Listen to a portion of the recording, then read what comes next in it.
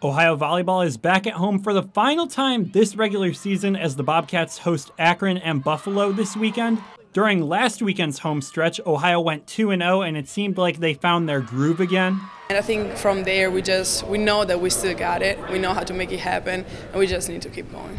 Jimerson won MAC East Offensive and Defensive Player of the Week for her performances in the two victories. Just working in practice that week, and then Deane was pushing me along with my teammates, and just for me to be able to do that was a big deal.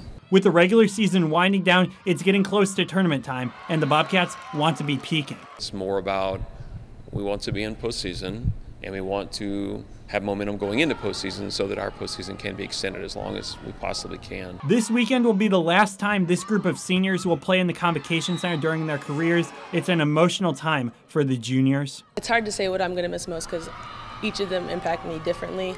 They're just a great group of girls, and I loved playing with each and every one of them because I got the chance to. I'm going to cry. I'm so lame. They're just great people.